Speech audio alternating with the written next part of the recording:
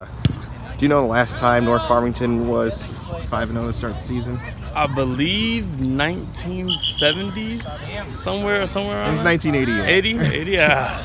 But still, 31 years. Can you just touch on that fact and how much it means to this program to be off to the season you are right now? Man, it's crazy. It means a lot to the players here, the players that's been here since freshman year.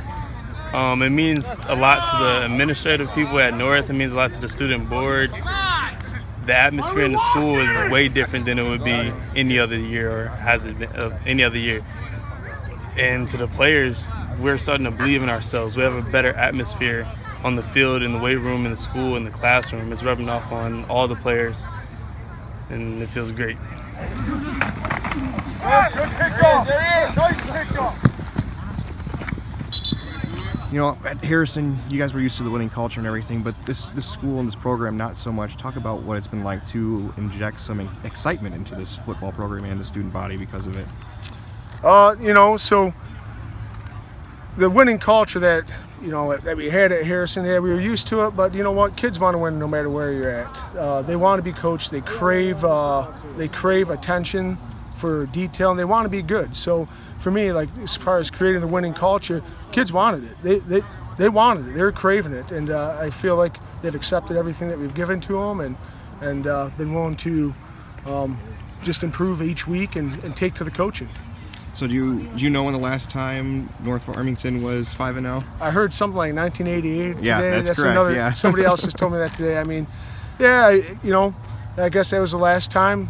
To me, whatever. It's this team. What are we doing right now? And yeah, we're happy with the success, but we also feel like, we can be even better than what we are right now.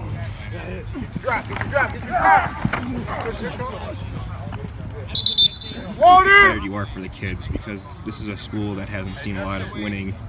Just how special is it for you? Yeah, it's special. It's great. I started here in 1962, and we were really good. When I left in '70, we were still real good, and then they fell on some hard times, and so it's great to see them coming back. And we've got kids from Harrison playing for us here. That's fun too.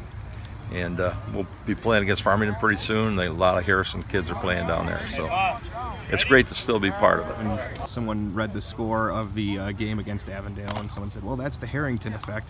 No, you can talk about that. No, I'm here to help out and stay out of the way.